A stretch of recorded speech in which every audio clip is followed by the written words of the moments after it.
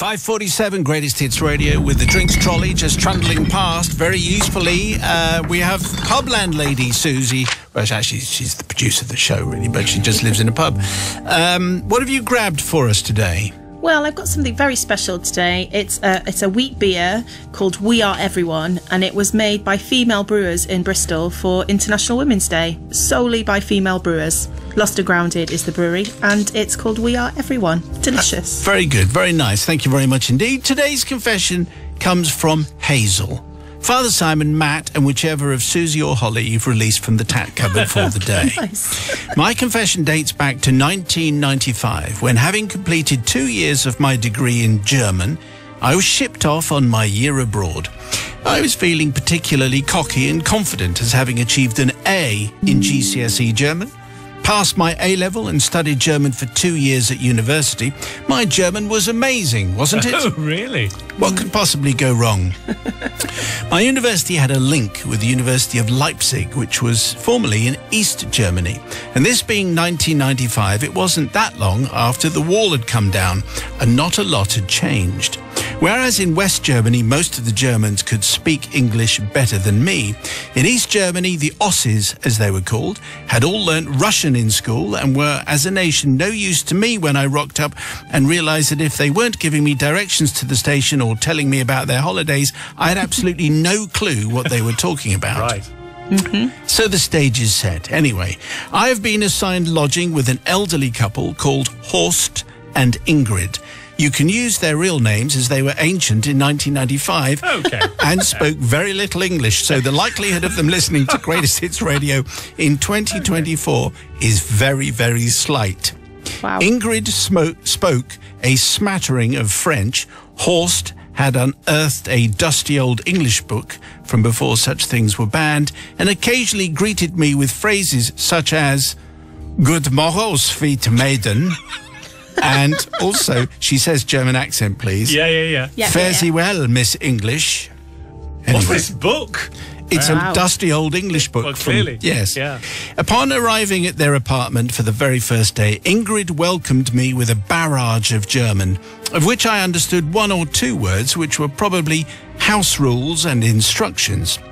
For younger listeners, this was obviously before Google Translate and the like, so I nodded along and smiled and threw in a few ja and natürlich, and she seemed convinced and let me settle into my room.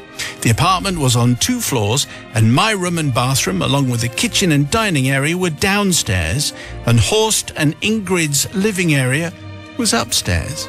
On my second day, I was about to leave the apartment and go into town, and being the polite English girl that I was, I thought I'd better let them know I was leaving. I stood at the bottom of the stairs and called up, "Hello, ich gehe aus," which I think means I go from. But anyway, that was the right thing to say, I imagine. There was no answer. "Hello," no answer. So I decided to go up a few stairs. "Hello, ich gehe aus," still no answer.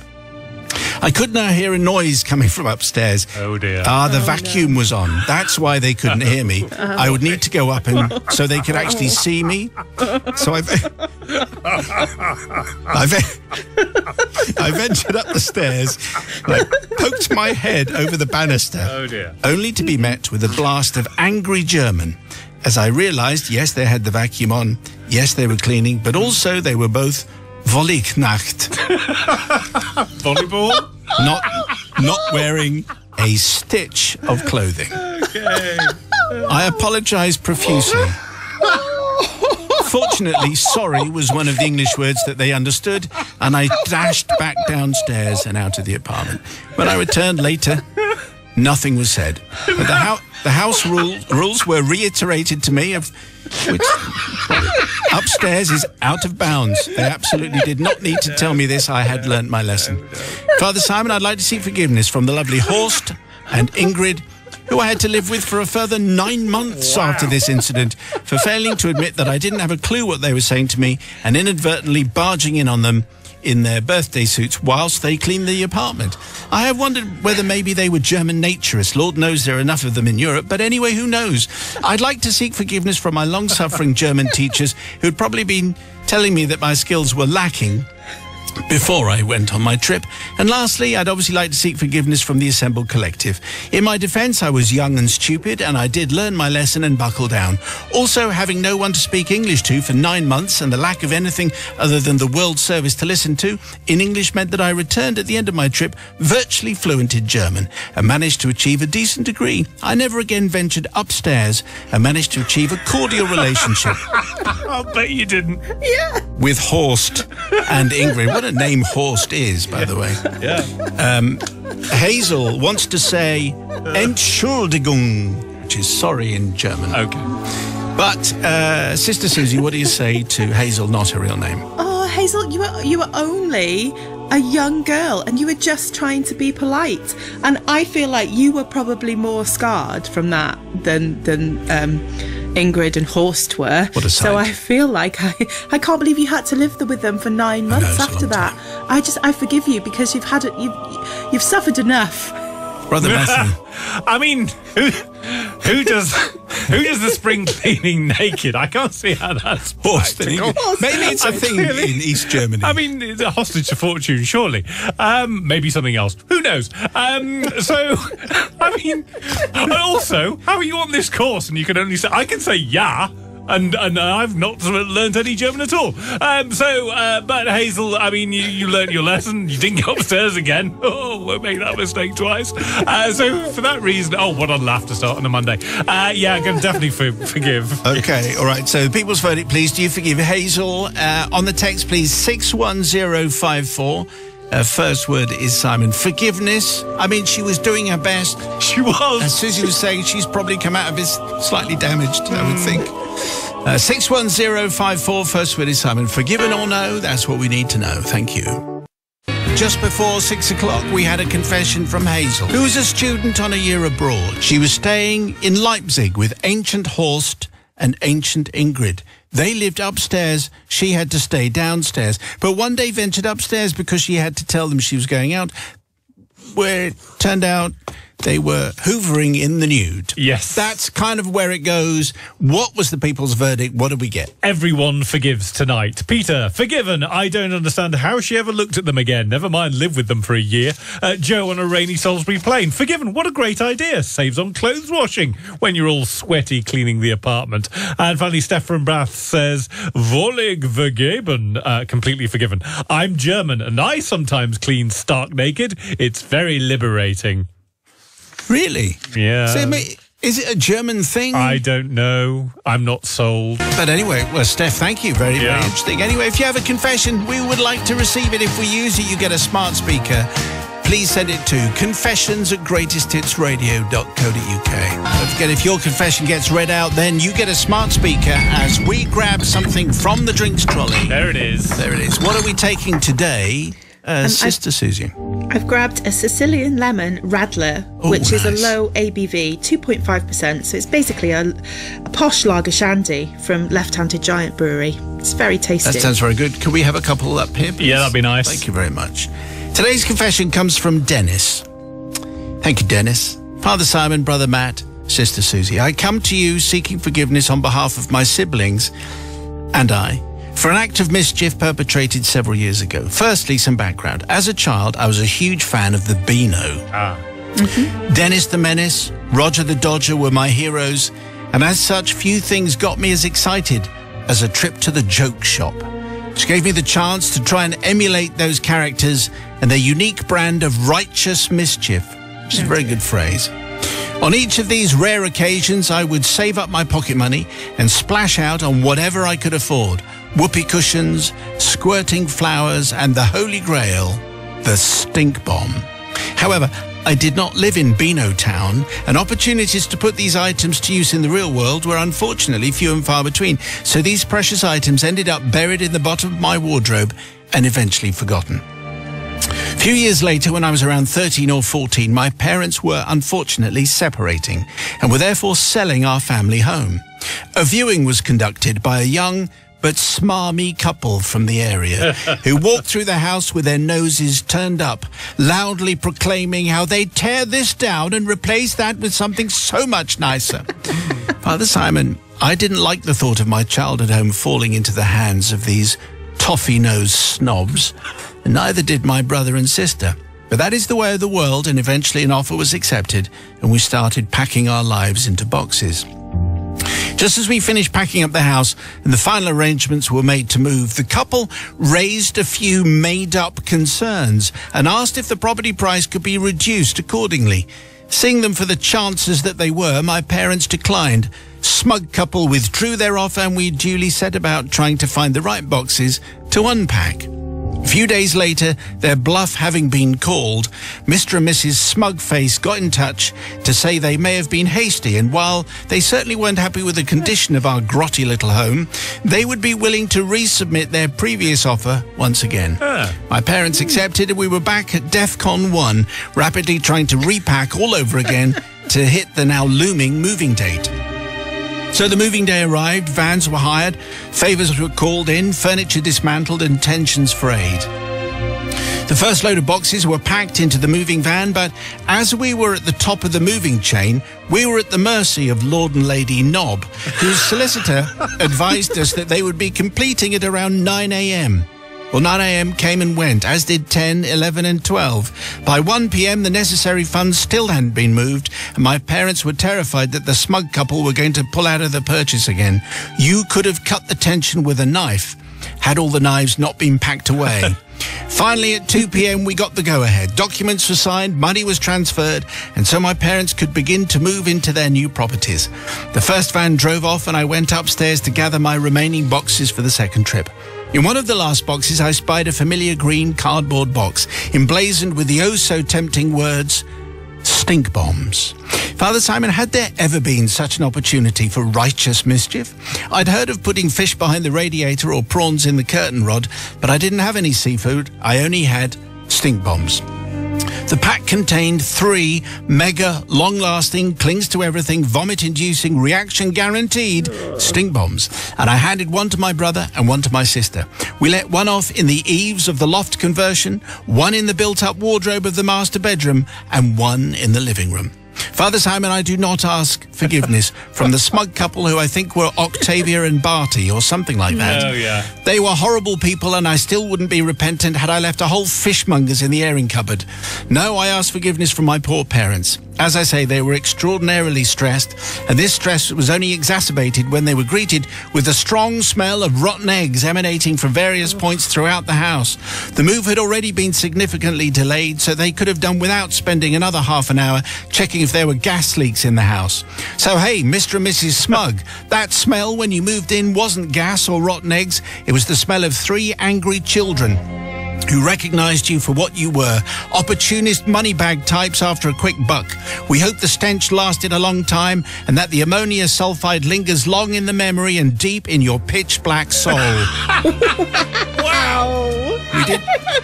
We did fess up to my dad a few years later, and with hindsight, he did see the funny side and agreed with us that the smug couple, who still live in the house to this day, had it coming. I lay myself on your mercy. Well, let's see. I mean, it's righteous mischief is a fantastic phrase, which I think we're going to use again. What do you say to Dennis, Sister Susie?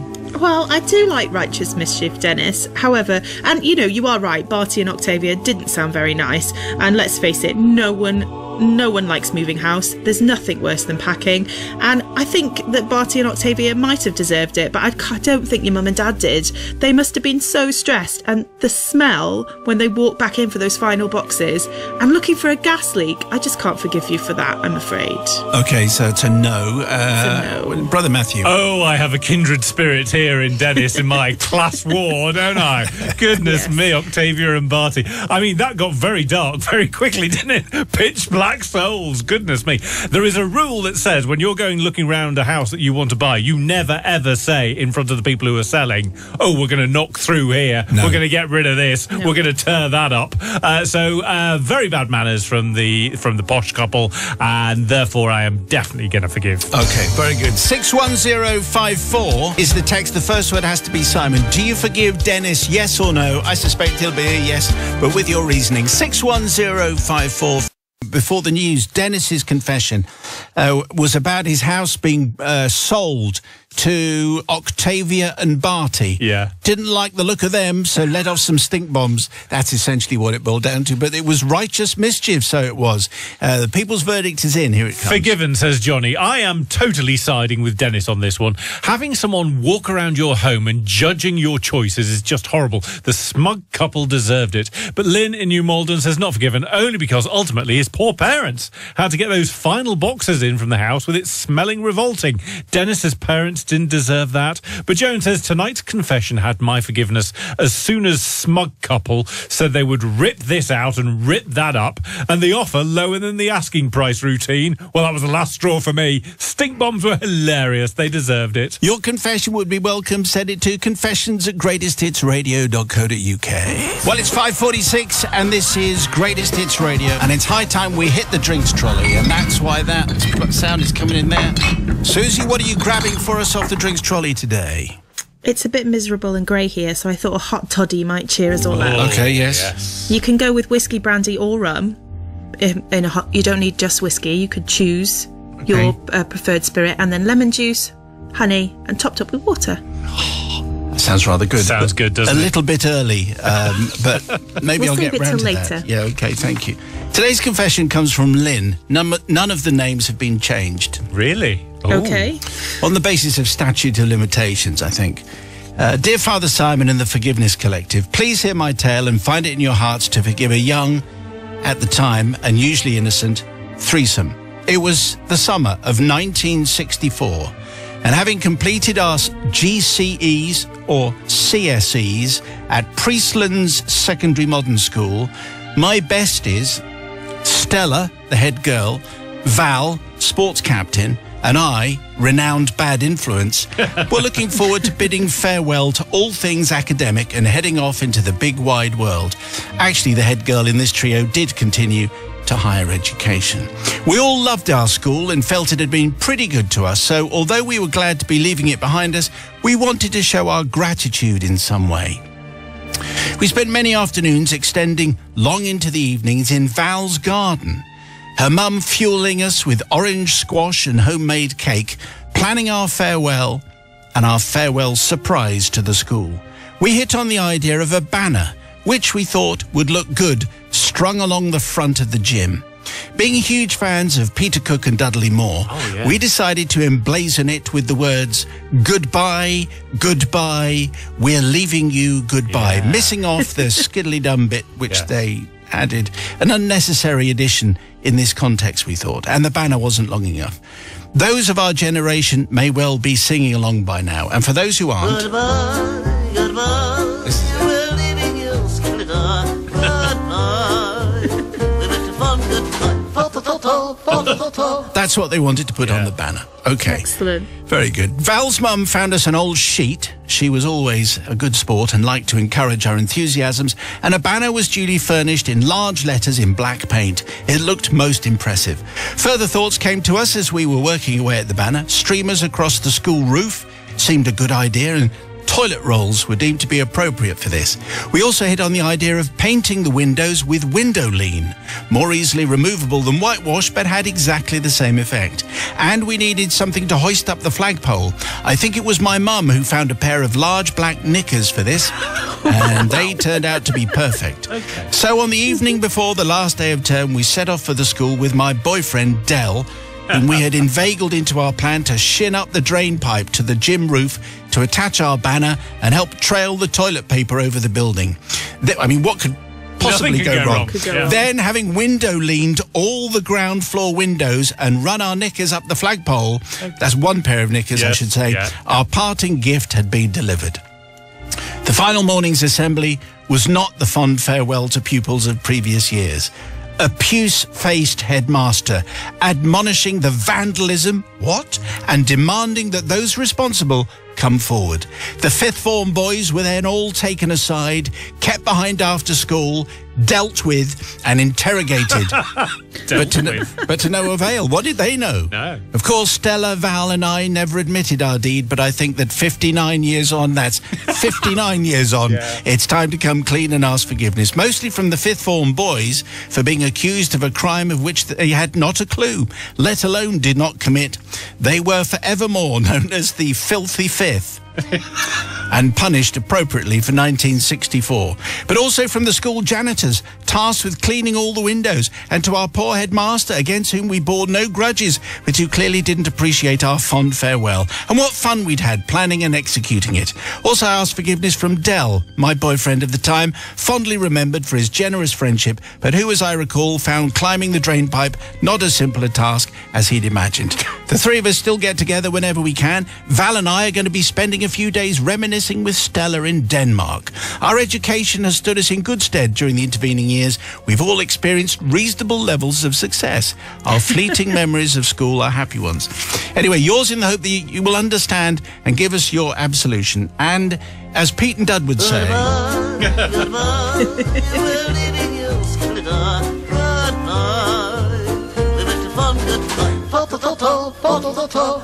Okay, so people's verdict then on the way, but Sister Susie pronounces on Lynn, yes, it's her real name, from 59 years ago. Well, Lynn, do you know what? I love that you had a group of girls and you still talk to each other, you still get together and you still have a lot of fun. And it was only a little prank. However, the problem I've got with is the window lean. If it was anything like my school, it would have been absolutely... There were thousands and thousands of windows. Can you imagine cleaning all that up afterwards? Might have been quite fun at the time, but the poor cleaning lady's probably still there doing it now. So for that reason, I'm not going to forgive. Because the banner was fine, but when you add the toilet rolls and the window lean, it's a whole other thing. However, morals of a sewer. Yeah, I mean, I'm definitely going to forgive. I think vandalism feels a little... That seems a bit harsh. It definitely wasn't vandalism. Nothing was broken. They were just putting the, knickers up the drain pipe. And Dell, if you didn't want to go up the drain pipe, should have said so. Got a tongue in your head, Dell. He should have mentioned it. He wasn't man enough, I don't think. Yeah, clearly. And the window lean, here's the point of the window lean is it cleans the windows. So all the windows would have been cleaner than when they started. For the beginning of the new term. Yeah, exactly. So it's all working in their favour. So nothing to forgive. Okay, so yeah, forgiven. Okay, so it's 1-1. So it's entirely down to you. So, do you forgive Lynn? Yes or no? 615. I forgot that. I'm just checking. Go on. I'm just checking. Yeah, just checking the number. 61054. You start the message with Simon. I think it's straightforward. Yes. Okay. 61054. Start your message with Simon. Do you forgive Lynn? Just before the news, tonight's confession came from Lynn. It was about leaving school and her friends who decided to have a big banner. They used some toilet rolls. They put window lean on the window. They had black knickers up the flagpole as a way of saying thanks and goodbye to their school. However, the fifth year, the Filthy Fifth, took the blame, and not Lynn and Val and Stella. But they're all in Denmark, so they're all fine. The people's verdict is in. Here it comes. I agree with Matt. There's nothing to forgive, says Joe. Beautifully clean windows for the new term, a plentiful toilet paper supply, knickers to use as cleaning cloths. The girls did a great job. Joshua in Lowestoft says, I completely forgive the confession. Matt is right. Nothing to forgive. They even cleaned the windows before leaving. How nice, lol. But Sam in Newcastle says, not forgiven. As a teacher myself, I can't stand end-of-year pranks. They happen every year and cause absolute havoc and mayhem across the entire school. Yes. Why did you put on a slightly weak voice when you were being Sam in Newcastle? That was how Sam said it. I don't think so. The text. I think as a teacher, he's probably speaking for many teachers. Enough with the pranks already. If you have a tale, send it to confessions@greatesthitsradio.co.uk. And there go. Look, hark! There goes the drinks trolley. From it, Susie's going to... What have you grabbed there from the trolley, Suze? Well, I thought, seeing as it's the last drinks trolley for a little while, I thought, why not have the bubbles? So a rosé champagne, maybe. Bottle of Bollinger. They do a nice rosé. Goodness. Or an Timber would be quite nice as well. Oh, that'd be very good. Okay. Absolutely. Push the boat out, aren't we? Yeah, absolutely. A couple of bottles ordered by producer Susie. So today's confession comes from Constable Knapweed. Thanks, Constable Knapweed. Father Simon and the Confessional Collective, I offer my confession to you in the hope that you can forgive me for an event that has plagued my mind for over 30 years. Whether we're going to forgive you for the flowery language, Constable Knapweed, I'm not sure. This whole sorry event started innocently enough whilst I was stationed at a North London police station. Life was progressing normally, and as a young police constable, I spent my time learning from my more experienced colleagues. But events were to take a sinister and unfortunate turn in the form of a new fast-track recruit by the name of Martin. He arrived and was introduced to the rest of us as a high flyer, and didn't he just know it? Within days, he had alienated everybody around him, telling officers with 20 years of hard-earned experience that he knew best because he'd read it in a book. As you can imagine, the situation went from bad to worse, and very soon, murmurs of a lesson began to circulate. As time went by, Martin spent his days watching the rest of us and reporting any event, however small, to his new best friend, the inspector, thus hardening our determination to do something about this outrageous man. It is with this knowledge that I agreed to participate in the events that were to follow. Months went by whilst we waited for the ideal conditions to present themselves, and on one late November night they did. The shift was night duty, and the night was perfect. It was cold, creepy, and very foggy. London lay in silence under a thick blanket, etc., etc. As we moved into the early hours, the plan was put into action. One police car was dispatched to the 7-Eleven store at Muswell Hill to collect a bag of ice, while the rest of us made their way to Highgate, where we all parked. All the crews from the cars and vans in the area made their way into Highgate Cemetery, where not far from Karl Marx's last resting place is a large open crypt in the centre of the cemetery. Many a horror film has been filmed there. Marble columns, ornate sepulchres, Gothic symbols everywhere. The place was eerily quiet, fog swirling around the tombstones, complete silence, not a creature stirred. The darkness was total and overwhelming. We get the picture, Constable Nat. We're moving on. Once gathered at the crypt, everyone went inside, and the two that had collected the ice now dipped a large cheesecloth into the freezing meltwater, and the trap was set. Minutes later, a call went out on the police radio to investigate a disturbance at Highgate Cemetery. As the controller asked various units to respond, all it would seem were engaged in other more serious or time-consuming matters, and so ultimately it fell to Martin to attend the call. He acknowledged the request and said he'd be there in 10 minutes. At this point, the anticipation was overwhelming. This thorn in our side was about to get his comeuppance. They do say that revenge is a dessert best served cold. This was going to be freezing, and he was about to get it.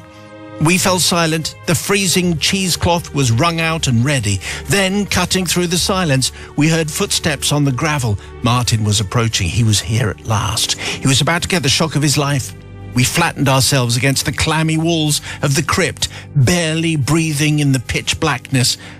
A figure appeared in the doorway, and at that moment the freezing cheesecloth was pulled tight across his face, and we all let out screams and howls so loud that they sounded as if they'd come from the depths of hell itself.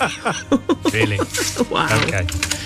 The result was instant. In a single moment, he jumped back 6 feet, screamed, turned and fled with his arms up high, and ran at breakneck speed away through the swirling fog into the darkness, where he was enveloped by hell. Anyway, justice was served. The account was balanced. All was good with the world, and we laughed and joked. We congratulated ourselves on the perfect wind-up.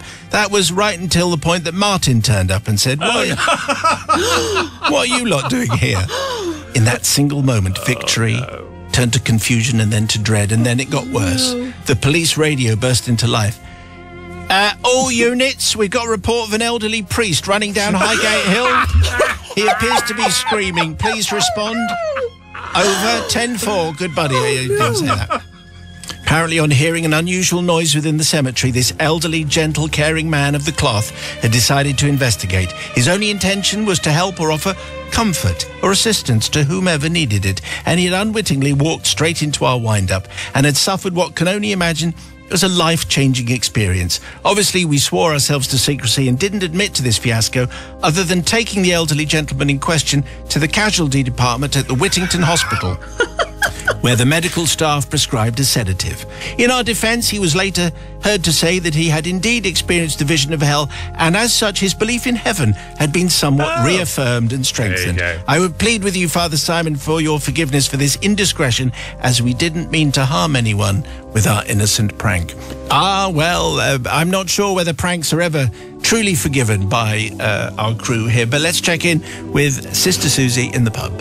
Well, I'm shocked by this one. I was going to say, Martin sounds like a bit of an annoying bloke, but He does. it still didn't deserve what you were about to do to him. But that poor priest, he definitely didn't deserve it. You had to take him to hospital. Yes. It was that bad. I can't forgive Constable Knapweed at all. No And the forgiveness Whittington here. Hospital back in the 70s would have been it used to be a workhouse, so that wasn't a great source of comfort either. A brother from the other guy. I mean, you've got a question. What's a priest doing in a crypt in the middle of the night in Highgate Cemetery? Seems, if you thought there was someone down there, obviously, do they not call for backup? Surely priests have backup as well. Could have got more priests come down and have a look. There's something going on in the crypt. Let's all go down this there. priestly radio. I'm not going on my own. Something going on. I need help. Get me back up. And also it's renewed his faith in heaven and hell and all of that. So and everyone comes out of it well, apart from Martin. So definitely going to forgive. And Constable Knapweed. And Mr. Knapweed and his mates. But apart from that, forgiven. And for that reason. And for that reason, Okay. I choose to forgive. All right, so we're after the people's verdict, please. 61054. First word is Simon. Do you forgive Constable Knapweed for his wicked Highgate Cemetery prank involving cheesecloth, ice, a priest, but not, sadly, Martin, the annoying copper? 61054. First word is Simon. Just before 6 o'clock, we had a confession from Constable Knapweed, a copper. And it was all about Martin, an annoying high flyer. And they planned a scary prank in Highgate Cemetery to take him down a peg or two. It's the dead of night, it's foggy and all that. It was perfectly executed by all the local coppers, except that it wasn't Martin they got, it was an elderly priest who just happened to be wandering through the cemetery at the time. And he had to go to the Whittington Hospital. Anyway, the people's verdict is in, here it comes. Not forgiven, says Stephanie. That poor priest, I can imagine that would have been terrifying. Absolutely forgiven, though, says Steve. As a retired constable of 30-year service, I was on the receiving end of many pranks, and the shift dished out so many pranks to the new boys and girls. It really built great camaraderie. Craig in Filey, who's also an ex-Met officer, says, forgiven. Martin had it coming every day of the week. Nothing worse than a cop who starts giving it the big one on his first day. The poor priest was collateral, but would have no doubt laughed and expressed forgiveness all round once he knew the circumstances. And Janet from Wallasey says, not forgiven for such a grave offence. Okay, all right. Grave offence. I'm going to leave it there. Thank you very much indeed. So your confession, please, would be very welcome. You send it to confessions@greatesthitsradio.co.uk.